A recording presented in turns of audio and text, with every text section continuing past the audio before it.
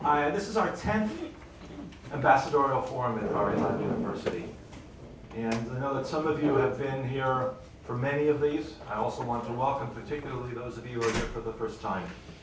If this is your first visit to Bar-Ilan University, I encourage you to come. We have an outstanding scientific faculty, social sciences, humanities, Jewish sciences, and Jewish studies, and if I left anybody out, I apologize. There's a lot of activity here, and a lot of representation of Israeli society and all its complexities and differences across the board. Religious and secular, Israeli Jewish, Israeli Arab, Druze, Bedouin. Our classes have the broad spectrum.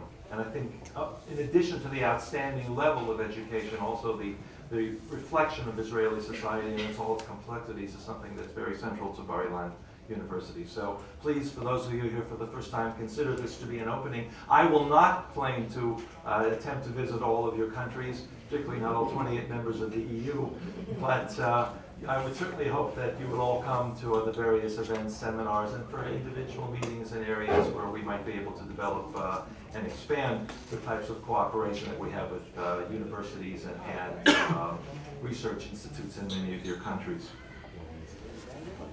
When Ruth Cohen and I, Ruth, are you still here? When she went outside, she deserves a lot of credit for, all the credit for having maintained this program and worked hard. When we first began at the end of the 9th forum, almost, I guess, 9 months or so ago, to talk about what issues can we present to you as academics that you don't have access to on a daily basis in your diplomatic or other activities. What as a university can we provide? What sort of issues can we put on the table as Israelis? And we both quickly, at that time, were talking about and noticed the importance of Russia for us in the political, diplomatic, and military activities that are taking place in our region. That was just before the use of chemical weapons, the large-scale use of chemical weapons that took place in August of last year. And then the American-Russian almost confrontation that took place afterwards. And it became clearer than it had been before, that Russia was now very much, had returned, was a major player, 100 kilometers, 150 kilometers from where we sit today. Egypt, and the ongoing change of governments and reorganization of Egyptian political and military society. I'm saying this somewhere between an academic and a diplomat, trying to be careful here. The change of regimes that took place. Russia also emerged as a significant player in that process. We have now currently the head of the Egyptian military, General al-Sisi, going to Moscow, weapons being ordered from Russia, not from the United States, a distinct chill in Egyptian-American relations, and that has very profound impacts for Israel. Whether it's in dealing with Sinai or dealing with regional issues, it's something that is of importance to Israel. Who are the players that are acting and what are their roles, what are their interests, what are we likely to see? That's a big change, and that's one of the reasons that we call this the re-entry of Russia into the region. There's a very long, and I won't even pretend to go through the history of Soviet and then Russian relations with Israel, with the countries in the region, but I just want to point out for those of you from an Israeli point of view, from what we teach our students that are too young to remember this period. Russia and Israel had a lot of cooperation at the very beginning for different reasons. In '48, Russia was quick to recognize and assist Israel. But then there was a very distinct chill, very distinct conflicts that took place in the relationship. And by 1967, Russia was the primary source of weapons for then, but certainly between 67 and 73 and later. The Soviet Union was the primary source of support for Syria, for Egypt, for the Arab coalition. The United States was Israel's main backer, and we even had not only where the wars fought between Russian, Soviet, and Soviet and American equipment, but in some cases there were direct clashes during the war of attrition after the '67 war between Israeli pilots and Soviet pilots flying on behalf of the Egyptians. there was a very, very tense period. In '67, the Soviet Union broke off diplomatic relations with Israel. This was a zero-sum game. This was exactly the Cold War being played out right in our neighborhood.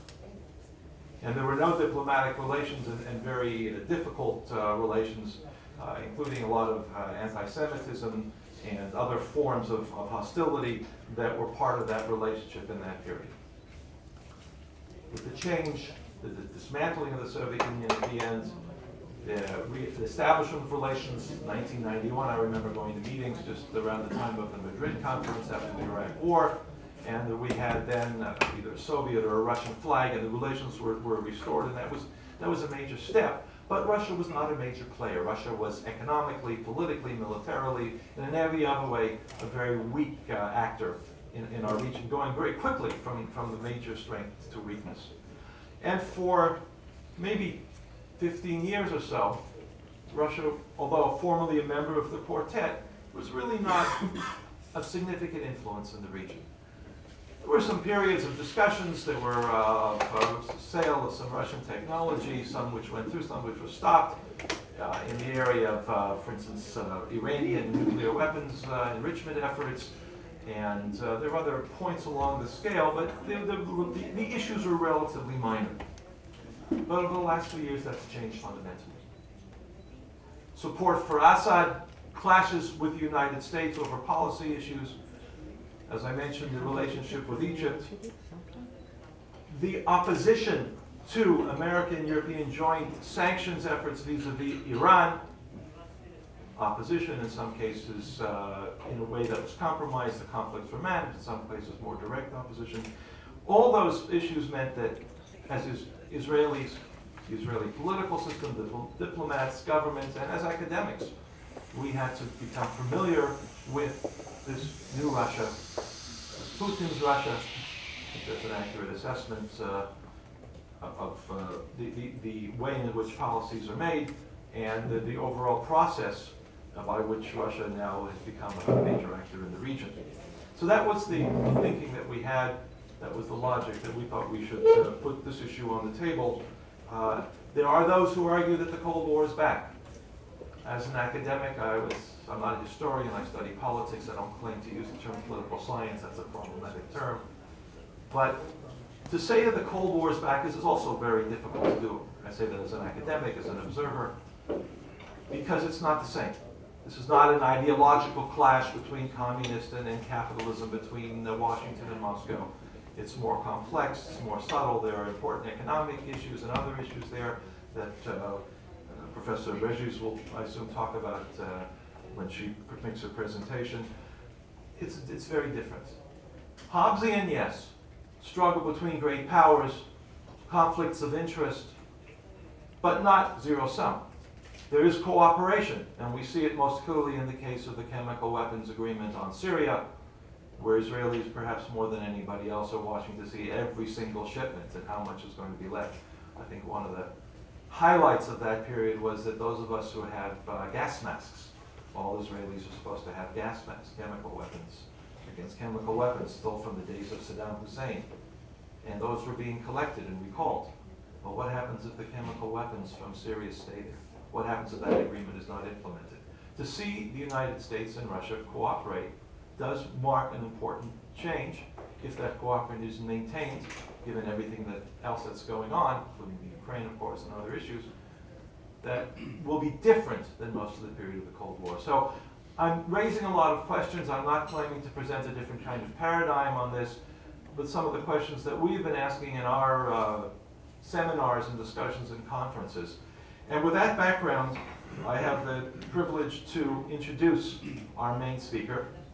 Nadav Eyal, to Israelis, does not need an introduction. I confess that I'm an addict. Channel 10 News, can I say this out here? Channel 10 News presents the most stimulating and interesting and usually broad range points of view. Also on international issues that across the Israeli media, and Nadav Eyal is known to many of us on that basis.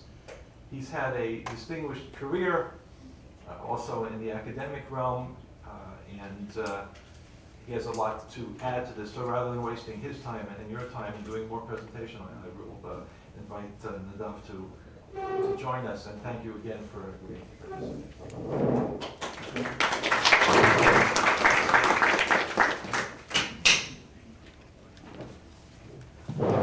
Thank you very much for this kind presentation. I'm really sorry that you didn't manage to speak with Ambassador Anna Azari, because of this strike in the Foreign Ministry.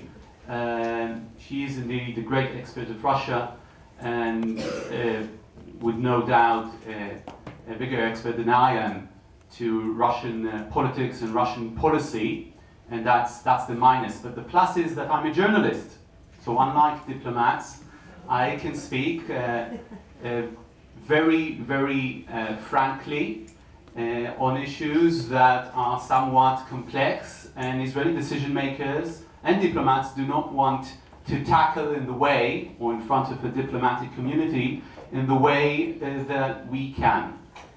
So I will speak briefly and will give sort of an analysis which I hear from Israeli decision makers, and then, and I know this would be helpful for you, I've learned that in many, many lunches over the years, I will say what Israeli decision makers, real senior decision makers in Jerusalem, how they perceive the issue at hand.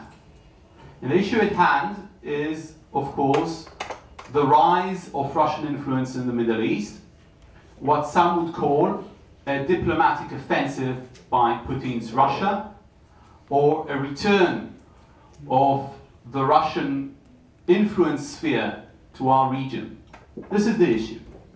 And we have seen the prime of the achievements of Russian diplomacy in the year 2013 with the agreement that Gerald mentioned, the agreement to disarm Assad's regime from chemical weapons.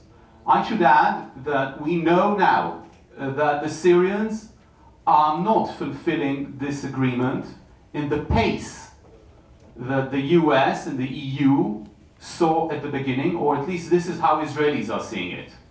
I didn't hear this from European or American officials, but I did hear it from Israeli decision makers. They are disappointed. I won't say, disappointed to the point of anger, but they are disappointed from the pace, and they're saying that the Syrians understand full well that this agreement to disarm them gives them a sort of a diplomatic, maybe more than a diplomatic shield against an international intervention, and from that reason they're dragging their legs in fulfilling that agreement. But there is no doubt that the agreement for itself, as a diplomatic achievement, was indeed a moment of reckoning for the West, in the sense of the rise of Russia, and specifically of Vladimir Putin, as a major player. And he indeed was further along the way elected, most influential leader in the world. And that is, for itself, quite a statement coming from Western newspapers to a leader of a country which is really no match in economic terms, and you'll hear furthermore about economy if you compare it to the United States, or even to China. We know, we know the basic background of the Soviet influence in this region. The Soviet influence in this region, probably since the 1970s, has been declining. Since 1974, that's the date that usually is being chosen, and that is because of Egypt leaving that alliance with Moscow and choosing Washington as its strategic ally. And that was the first blow to Soviet-Russian influence in this region since the 1940s, and that continued on together with the decline of the Soviet Union. And of course, beginning the 1990s and the crumbling, the disappearance of the Soviet Union, we've seen still countries in this region dependent on Russian arms sales, for instance, Algeria or Libya or Syria, or in a sense Iraq prior to 2003. But in terms of spheres of influence, in terms of leveraging power, the Soviets and the Russians after them were not major players. Now, we've seen in recent years, with Russia stabilizing internally, with the ability of Mr. Putin to centralize his power, and with a very specific and coherent policy towards the Middle East, a rise of Russian power even before the Syrian crisis. And in latest years, we've seen two big arms deals, which signaled that Russia is back in the big game, and that game of arms deal should not be seen only as complementing a diplomatic process. The arms deals that Russia is handling and advancing is a major part of its policy, and some would say it is its policy. I think that's too much to say. 27% from Russian arms export go to this region. It's very important to the Russians to expand that. We've seen a $2 billion arms deal with Egypt, signed, if I'm not mistaken, January. They're speaking about more deals. That's not a very big arms deal, mind you. Of course, that's not a strategic arms deal, but that's a very definite signal to Washington. We've seen in 2012 a very surprising $1 billion deal with Iraq, which you would expect that that government would only align itself with the US and be controlled by US arms deal. And we've seen Russia do a whole lot of other stuff. For instance, having an Arab RT station, sort of an Arab version of Russia Today, broadcasting in Arab to this region. And this might be the most important point, together with Russia's ambitions, and more than results for now, these are ambitions to this region, we of course have seen a slow and then a fast withdrawal of American presence in the region in different levels, both in terms of the withdrawal from Iraq and afterwards the idea that Egypt might not be the strategic ally that it is. But as mentioned before, and then after the 2013 deal, there were a lot of publications that the Russians are back. This is again a bipolar game. We have an Eastern influence fighting a Western influence in this region, and the whole kind of let's talk Cold War language. This is, of course, very simplistic, and Russia is not the USSR. It doesn't have the same powers, it doesn't have the same population, it doesn't have even the same economic power. And I don't think, and I'm complimenting the Russians, that it has the same aspirations. I think that it is much more realistic than what was the USSR. And of course, it is not an empire in some senses like the American empire. And by using the term empire, I'm not using it negatively. It is simply not an empire, a modern empire. And if you look at the results, if you look at the past 20 years, the Russians have lost Iraq, which was a major client state and sphere of influence. They've lost, and that was in 2003, when they lost it completely. They lost Libya. Syria is weakened and isolated, and even if Assad will remain in power, it will remain so. And the Arab Spring has led major populations in the Middle East away from Russia, in the sense of those who, at least at the beginning, were aspiring for something, were not aspiring for any model which resembles Putin's Russia. They were aspiring for a liberal democracy of some sense, or liberal dreams, or liberal aspirations of some sense. And of course, its support for Syria is a support for a minority, for an alliance between Shia and Alawi minorities, which is really, if you sort of count the numbers, insignificant in the Middle East, and specifically in the Near Middle East. So its very standing with Syria today alienates the Sunni majority. We know that Bandar Ben Sultan went to Moscow, if I'm not mistaken, more than a year ago, and suggested that Saudi Arabia would buy $15 billion of arms from Moscow if Moscow will abandon its alliance with Assad. It did not do so.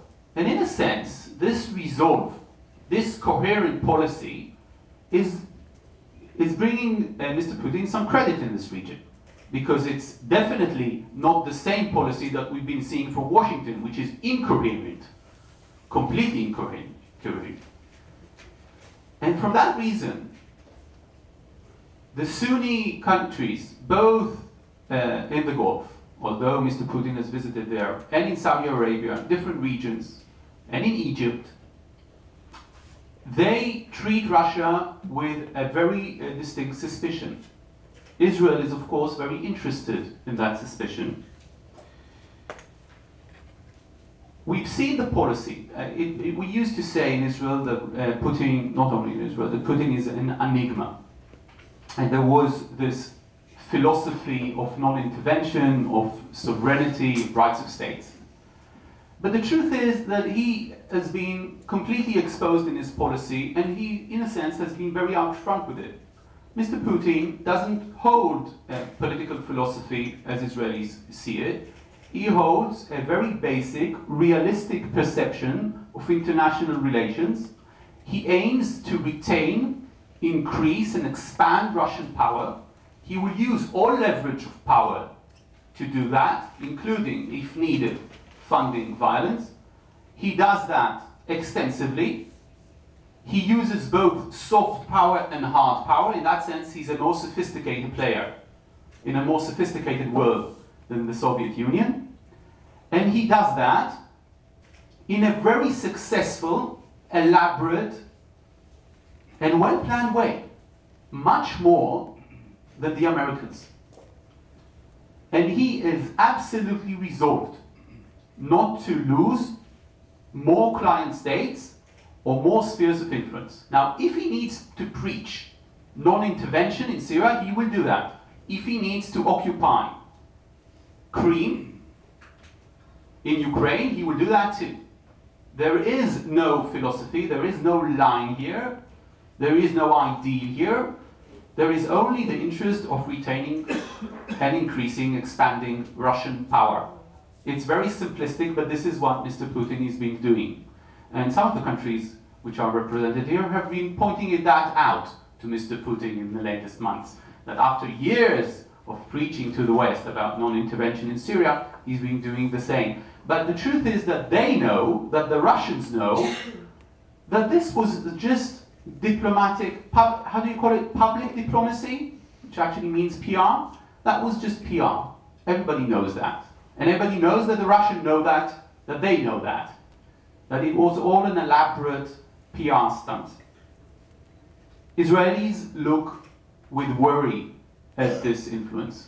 Israeli decision makers are worried because they understand that we are better off, that Israel is better off in a universe controlled by the United States spheres of influence.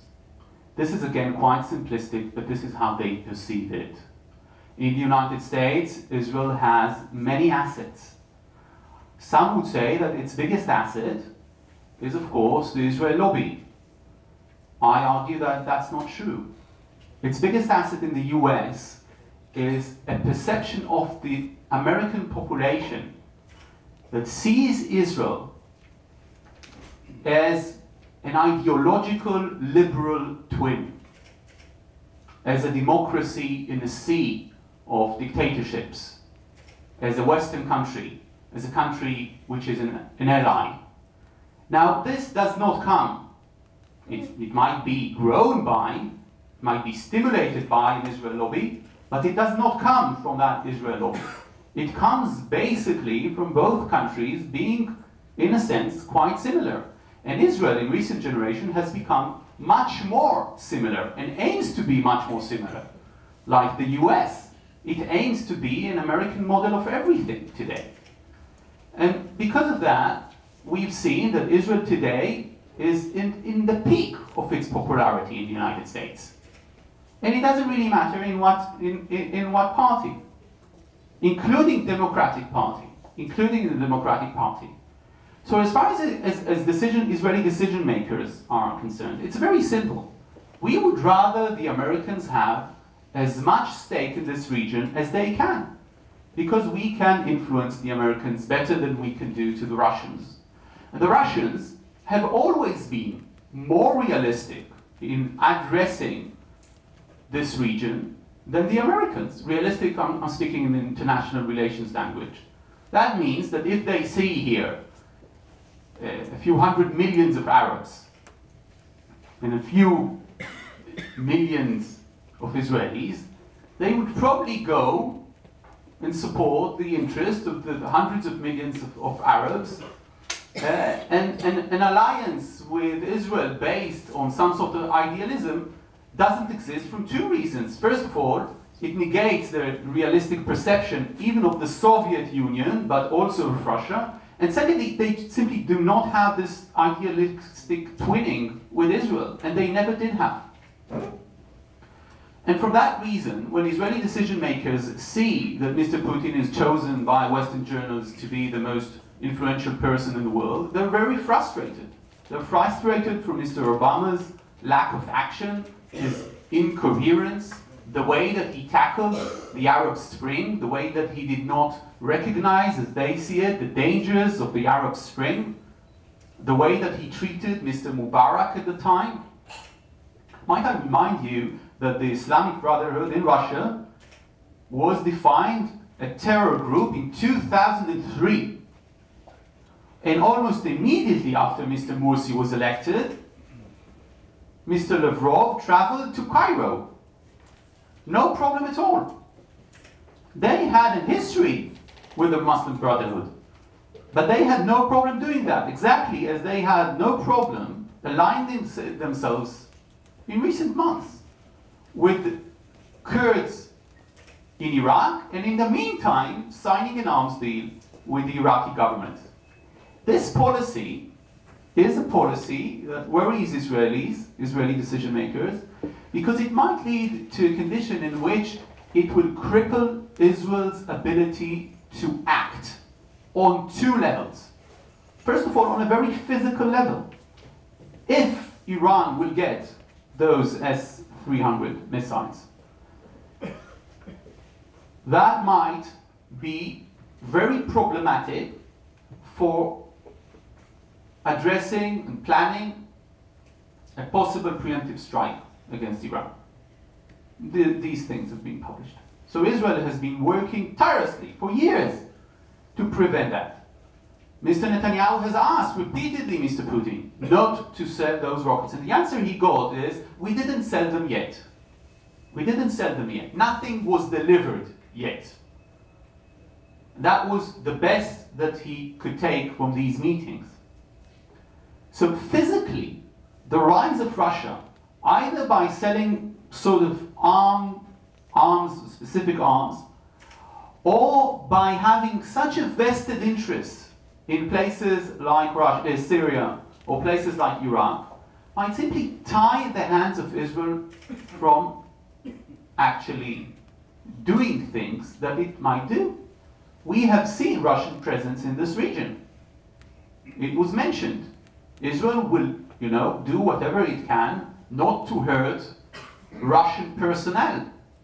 It knows the costs. And the Russian presence, even the Russian military presence in Syria, has expanded in recent years and months. The other level is, of course, diplomatic. Russia is having a flirt with every rival that Israel has in this region, whether it be Iran, the newly formed Iraq, which we do not speak about a lot, but it is a major area of influence of the Iranian regime today. The Syrian regime, which is, as far as Israel is concerned today, is completely better than those jihadi Sunni organizations operating them, but is still a major supporter of Hezbollah, and of course Hezbollah itself, which is supported both by Iran and Syria. Both are expanding their relationships with Russia. So if you look at this in terms of axis of power, spheres of influence, the Russians are strengthening by their presence traditional rivals of Israel. Now I know that this might sound very simplistic, and I do not pretend to give you a full analysis, which you will hear from these distinguished guests, as to the relationships between the Russian policy and the truth of the matter, but I'm giving you the Israeli perception, and I'm giving it to you unfiltered by diplomacy, PR, niceties, and all this. This is how they really see it. On the other hand, I will say something about Russia which is interesting in that sense. Russia has made itself into a position, has held itself into a position in which it has a leverage power on negative players. That's saying a lot. It might be the only international power that has today leverage on negative players in this region, or countries that we perceive as negative players. Iran, which supports terror across the region, including here in Israel, supports Hamas, although it's a Sunni organization. Hezbollah, Syria, the newly formed Shia Iraq. And the only leader, world leader, which might influence these countries by the power of the relations that he has built, by the power of the isolation that is being coerced on these countries by the West, is Mr. Putin. So when Prime Minister Netanyahu wants to stop a Russian arms sale, he of course goes to Moscow. But he might want to go to Moscow also to ask Mr. Putin to pressure Mr. Assad not to deliver certain weapons to Hezbollah or else. And I presume he does that too. So Russia has an ability to influence those, I wouldn't say non-rational players. I think all players in this region, almost all players, maybe taking out those jihadi organizations that are operating within Syria. All players in this region are rational. But these players are, as far as Israel is concerned, and I think as far as the West is concerned, and I think as far as the world is concerned, are negative players. And Russia holds some sway on them. And that's saying quite a lot today. And that's the reason Mr. Putin can deliver a disarmament deal from chemical weapons. So, in terms of pure international relations interests, Israel is playing a very complex game. It does not want to alienate itself from Russia. And I remind you, of course, that we have 1 million Israelis that are speaking Russian. And they do not necessarily align themselves, their culture, with the West. And they are very apparent both here, and what is surprising is that they are very apparent with their connections, their family connections, their community in Moscow, in St. Petersburg, and across Russia. And these Israelis would want Israel to have good relations with the Russian Federation. And that's also a political power. And on the other hand, Israeli decision makers know that they cannot have a confrontation with Russia's Putin like they had with the Soviet Union. That they need to keep relations kept in a very good order. And for that reason, I don't think that even if you will look back, and you might look back a few years ago, you will not find an open criticism of Israeli decision makers in the level of prime minister, defense minister, or foreign minister against Mr. Putin or the Russian Federation, including on matters which are of the highest national interest priority for Israel, for Jerusalem, including on arms sales. Even on the S-300, you will hear requests, but you will not hear demands or criticism. Neither you will hear them critical at Putin on his support for the Assad regime, even in the days in which Israel completely aligned itself with the American spin and openly said, Ehud Barak said that numerous times, in a few months Mr. Assad will fall, in a few weeks Mr. Assad will fall, the fall of Mr. Assad is imminent. That was, of course, psychological war and a Western spin, very well planned, and Mr. Barak did that at the request of the Americans. But you will never hear Mr. Barak say, Mr. Putin is supporting the dictatorship, which is committing war crimes, and so forth. Israel wants an open line to Moscow, understanding that Moscow holds the sway today on those players which are negative players. Understanding also that Moscow's interests and spheres of influence, even economically, even in terms of funds which are invested in this country by Russian oligarchs, a Jewish Russian oligarch, is to an extent that you do not want to disconnect yourself from Moscow. The same way that we have seen a few weeks ago someone leaving Downing Street 10 with that paper not folded carefully, saying first priority for the EU sanctions on Russia, making sure that the City of London doesn't lose its status as an international financial center. The same way, in that sense, these pressures, these economic pressures, are starting to show some influence here in Israel. So to sum up, the overall view of Russia's rise of influence in the Middle East is negative for Israeli decision makers. Russia is aligning itself with everything that negates the West. And Israel is computed for many years now to deliver itself into the interests, or aim itself into the interests of the West, and specifically the United States, not only because it's a client state, but also mostly because the United States and Israel are real allies. This alliance is real. And for that reason, Israeli decision makers would want this rise of prominence of Russian power to slightly fade, and if possible, completely fade away.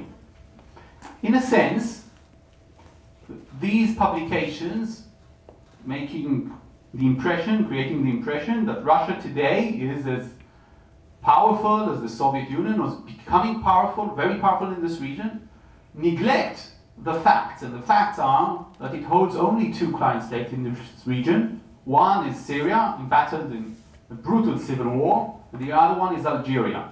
That's what it has left now. Egypt, Iraq, these are speculations and signals, nothing more. On the other hand, knowing that the influence, the general influence is negative, and we would rather have Americans much more present in this region, Israeli decision makers want an open line to Moscow, knowing that the only international player today that can leverage its power on negative players for Israel is Mr. Putin himself. And knowing that they need to act very realistically and very cautiously, and as you well know, caution is not a trademark of Israelis. But they try to do that too. Thank you very much. If I were to try to sum up Nadav's presentation, I would remind you of a saying. It comes from the Talmudic period that Jews have been using for probably close to 2,000 years. Kabdeo bechashdeo. translates you should honor, a little bit of caution in that word, but you should also be concerned. You should move cautiously.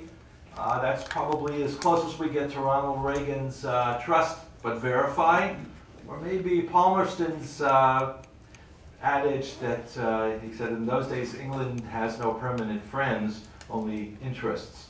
And that's, I think, the way that both the policies that Putin's Russia are pursuing and the way in which the Israeli decision-making process and the much broader public discussion about the implications are looked at in Israel. Our second speaker is a close colleague and a friend. It's hard to introduce friends, and I have two friends to introduce. I'll say that Vladimir Ze'ev Khanin, who's a colleague of mine in the political science department at Bar-Ilan University for many years. We've kind of lost him for a little while. He's been seconded, as they say in Britain, to be the chief scientist at the Ministry of Immigrant Absorption. He's also a fellow at the university's Rappaport Center for Studies of Assimilation and Strengthening of Jewish Vitality. That's an interesting combination. He's got a tremendous number of accomplishments. He was also my first guide in Moscow. And what was it, about 10 years ago we were there? And we were there for a discussion, a high-level discussion on the Iranian nuclear program and proliferation. That was 10 years ago. And there was a Russian position there, and that Russian position hasn't really changed very much, or I should say Russian positions.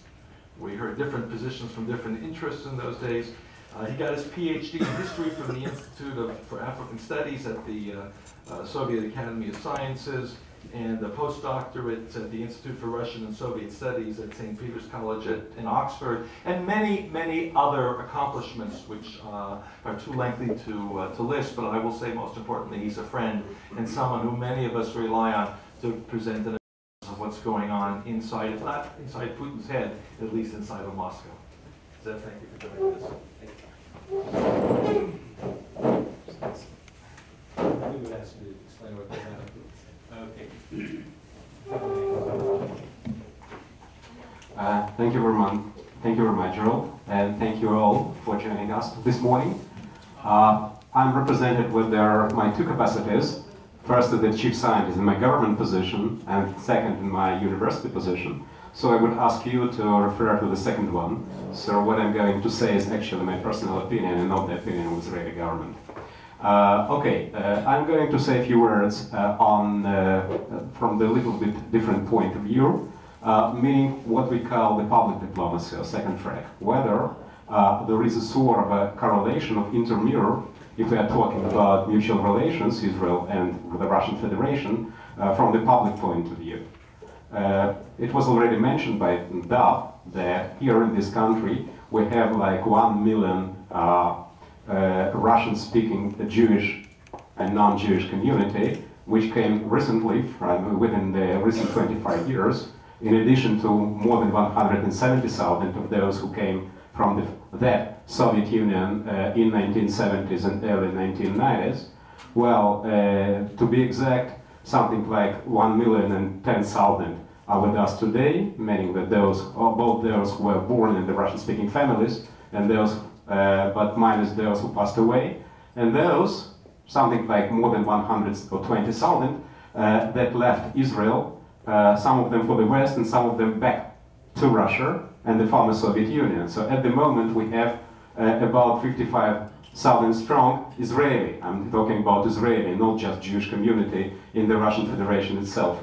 Most of them are concentrated in Moscow and St. Petersburg.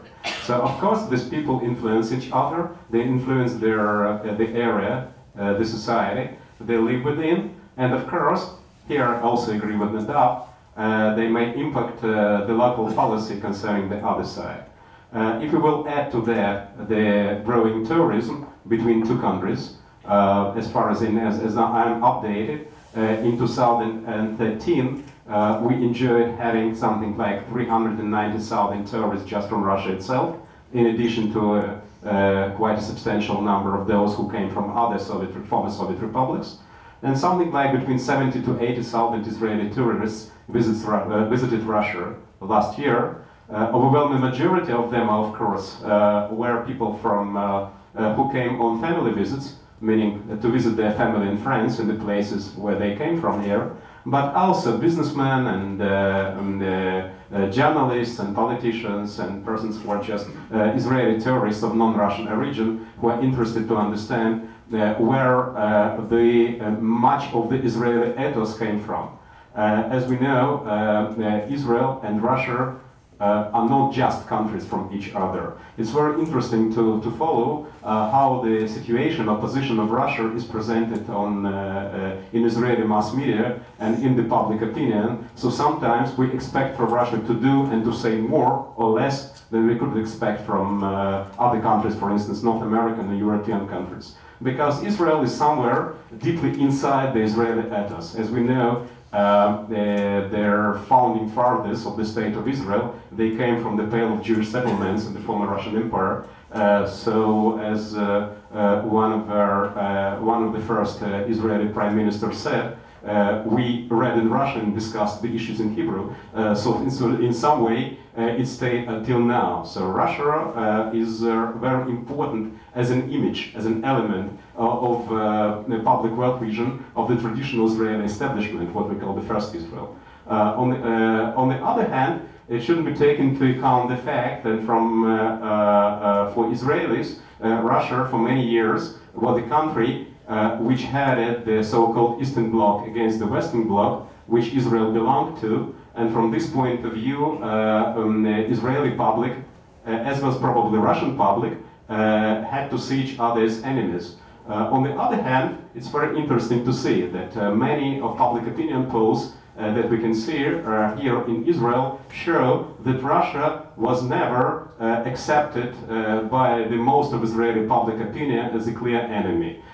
So it was clear by the Israeli public, as far as I understand it's clear even now, that there are sort of misunderstandings or different interests related to different strategic positions, geostrategic positions, and different interests of Russian and Israeli government, Israel as a part of the Western world, but there is nothing personal in there, or there is very little personal in there. And that also worked in the recent years, which we consider as a period of bigger closure, I mean, coming together, coming close to each other, as far as we can see the recent activities in Moscow and Jerusalem toward this, I would define it, Israeli-Russian track.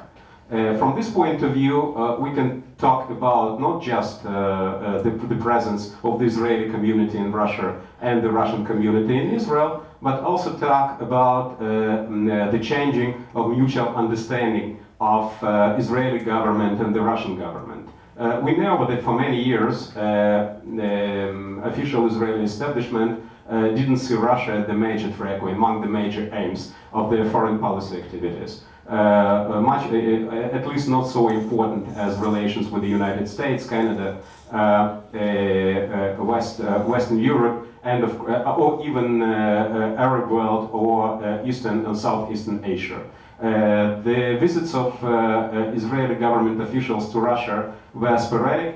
Actually, they aimed or discussed some peripheral issues that were already settled vis-a-vis Americans or Europeans.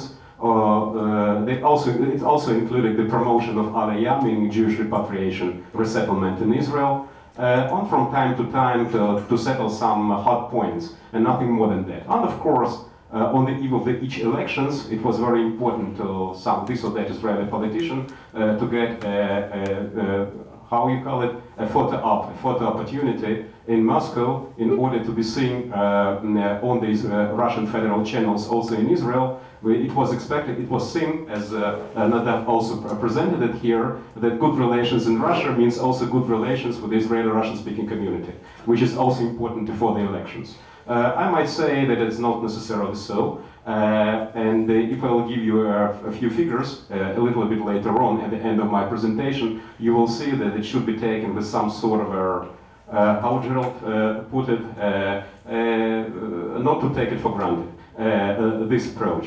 The situation actually, if I'm called back to the second point, meaning the activities of of the Israeli and Russian government on this track and how these activities impact the public opinion in Russia and in Israel, I would say that the situation changed dramatically after 2009. Meaning the previous period of in the previous government and the current government, we see the growing of the activities on the track of mutual relations. So visits from Israel to Moscow became non-sporadic. It became systematic, I would say, on the highest level, starting from the president and prime minister and different ministers and government officials. We had a visit of Mr. Putin here, and cancelled visit of Mr. Medvedev, and once again visit of Mr. Putin. So for Russia it became much more important to be here. It became even more important after the start of the Syrian crisis, which actually, I wouldn't say ruined, but much more undermined relations of Russia with the Sunni Arab world.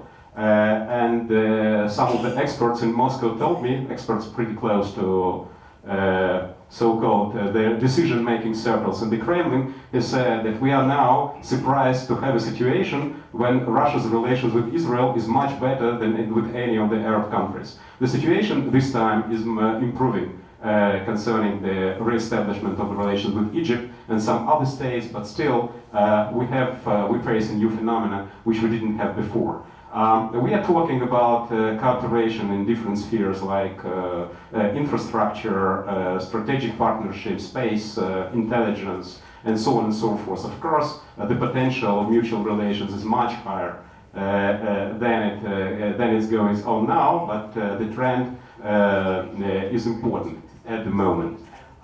The third point, I have 4 points, okay, Gerald? So another 5 minutes. So the third point is the influence concerning, meaning the mutual understanding, the so-called Israel and Russian intermirrors from the public point of view. So the third point is the position of so-called expert community. Journalists, researchers, decision makers, they see the situation, they make their conclusions, and they try to explain their conclusions to Israeli and Russian public. From this point of view, here in Israel, we probably could talk about 2 schools. I would define them as Kremlin optimists and the Kremlin pessimists. The Kremlin pessimists say that in spite of everything, Russia will always be on the other side of the barricade. Russia is demanding to return, is requesting to return its status as a superpower. From this point of view, as a superpower, it comes back to the Middle East. It has its own interests. So, from this point of view, Russia will be, if not an enemy, but a rival of the United States. And since the United States is a strategic partner of Israel, we will be on this in the different political camps. From this point of view, relations in Russia could be, should develop, but they should be conditional. Meaning, we do what we do if Russians would do or not do what they do or not do. Okay, meaning like we will buy Russia gas only in the situation if they will not sell the nuclear technology to Iran, and so on and so forth. The Kremlin optimists say they come from another point of view. They suggest the following concept.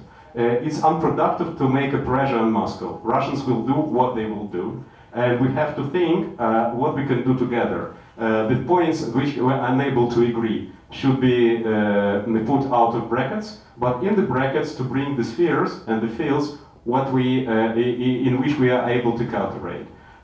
From this so-called optimistic, meaning Kremlin optimistic point of view, Russia comes back to the Middle East, in the Middle East, not as a bearer of the specific ideology like it was in the Soviet Union times, but just as a bearer of specific economic, political, and geostrategic interests. That means nothing personal, just business. If I'll come back to what also Nadav said, that for Russia it's very important to sell their arms here in the Middle East, I can strengthen it by saying that at the moment the industrial export, meaning the machinery and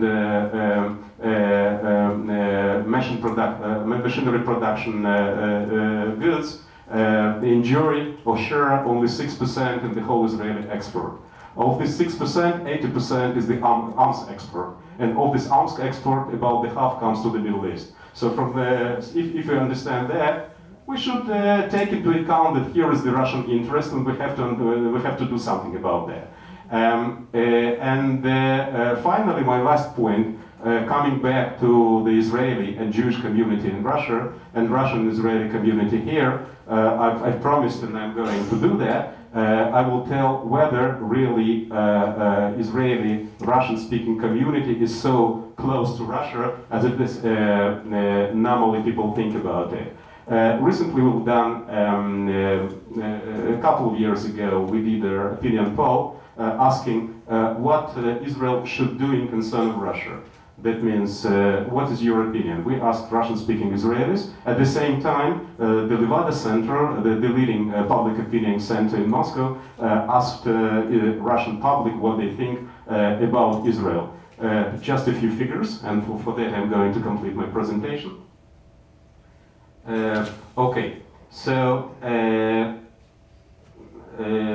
about 4% of Israeli Russian-speaking public believe that Israel should reorient its strategic interests toward Russia, stopping strategic cooperation with the United States. Since the 4%, as you know, is somewhere in the in the margins of statistical mistake, so probably most people don't believe in that.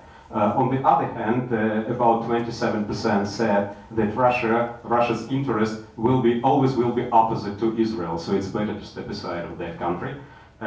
Some 13% believe that Russia should be equally far or equally too close to all their world superpowers, but about half, that means more than about 45%, believe that the United States should be a strategic partner of Israel, but at the same time, Israel should be close with Russia in the points where it's possible to be close to each other. What Russians think about Israel? Of course, Russian public is very much influenced by the so-called federal TV channels. They're talking about two parties, which now in Russia, in the Russian public, means party of TV and party of internet. Party of internet is more liberal, and majority of the Russian of the Russian public, which is the audience of TV, are actually much more conservative. So the Levada Center actually asked all these different groups of the population, and what is interesting there? Give me a second. I'll have this. I have this result somewhere. Yeah. The opinion poll, which was done in the 45 areas of the Russian Federation, showed that in 2000, that overwhelming majority of the Russian public don't consider Israel to be an enemy at all. Opposite to Iran, Afghanistan, United States, Georgia, Latvia, Lithuania, and Estonia. So this group of countries are enemies, and Israel is not. 69% of the questioned Russians declare their positive relation to Israel. So, to make the long story short, if the governments are unable to agree, the publics are able. Thank you so much.